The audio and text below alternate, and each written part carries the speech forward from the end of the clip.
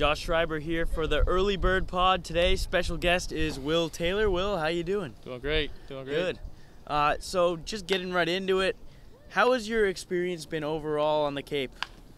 Yeah, it's been awesome. Coming from South Carolina, where I live down there, I didn't really know what to expect. I've never been to the Cape. I've been to Boston a couple times, played Boston College, but didn't really know what to expect when coming here and playing. But it's been a joy, and it's been great playing every day. Yeah, and then last year you played in the Appalachian League. What have been, I guess, some of the differences, similarities between the two leagues here on the Cape? Yeah, probably just the competition just a little bit better. I mean, just these are the dudes up here, and this is the place to be in summer ball, and had a great time playing in both leagues. But this is special up here. Yeah, and has it always kind of been a goal of yours to get to the Cape League, or is it something you found out kind of later on, or how did that come about? Yeah, I'd always heard about it. Didn't really know what it was all about, but I was told I was coming here about 6 months, a year ago, and I was excited, and it's been a great 2 months. Yeah, and then I guess getting into how your season has gone so far, you've been incredible getting on base, taking a lot of hit by pitches, and hit by pitches have been something that you guys have been extremely good at this year. Is that the approach that you guys take? Is it a little bit of luck, a little bit of both? How does that come about? Yeah, it's just something that's drilled in my head is, just get on base and be an on-base machine. And anytime you get on base with one pitch, then do it. And, it helps the team win and helps the team thrive. And, base runners is key. It's the name of the game. So absolutely. And then going back to high school for you, you were one of the top prospects in the MLB draft. Decided, I'm going to go to Clemson, pursue baseball and football for you, but describe what that decision was like, and after you did end up getting drafted in the 19th round with, the teams knowing that you were likely going to go to college, what was that process like, and what was the draft process like for you? Yeah, it was very exciting. I had a great senior year, and through that whole summer, just taking some trips to different ballparks and different teams, and just experiencing those experiences that I didn't know existed. And big league ball is the ultimate goal, and it was fun. And the reason I chose to go to college is for the whole college experience, play both sports, football and baseball. And I wouldn't trade it for the world. It's been special. It's been an honor.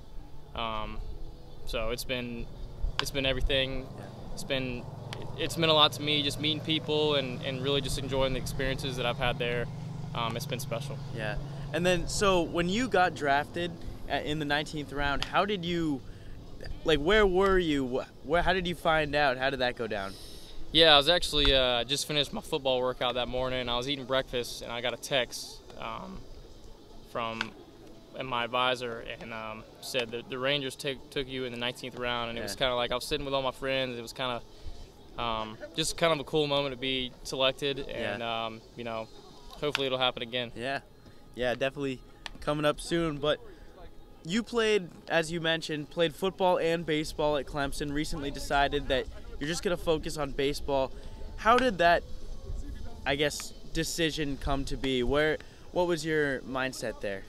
Yeah, well, I mean, football is a big reason why I chose to go to college, and I love football. It's been a great 2 years at Clemson for me.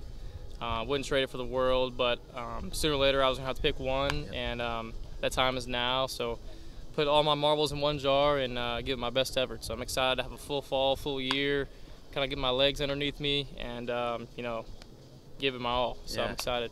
So, and you mentioned that this is the first collegiate season that you'll have for baseball, where you don't also have to worry about preparing for football and having these games for football.